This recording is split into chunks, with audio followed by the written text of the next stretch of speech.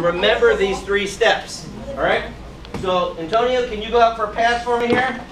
All right. So what I'm going to do is I'm going to throw it to him, right? Now to catch this ball, to receive it, what does he have to do? He has to what, though? See it. He has to see it. It's to focus. If he looks away, what's going to happen? He'll drop it. Now once he catches it, could someone knock it out of his hands? Yeah. So what does he have to do next? He's going to tuck it in, right? Then the last step is what? Run with it. Use it, right? Score a touchdown, okay? So imagine Tim Tebow's throwing you a pass. All right, we're going to win the game here, okay, Antonio? All right, step up a little bit here. All right, so that when you catch it, tuck it in and then run for the goal, okay? Are you ready? Okay, guys, cheer him on. It's the big game. Here yeah, it goes. You can do it, Antonio. Start in. Touchdown. Yay. Very good, all right? So now it's ingrained in your brain.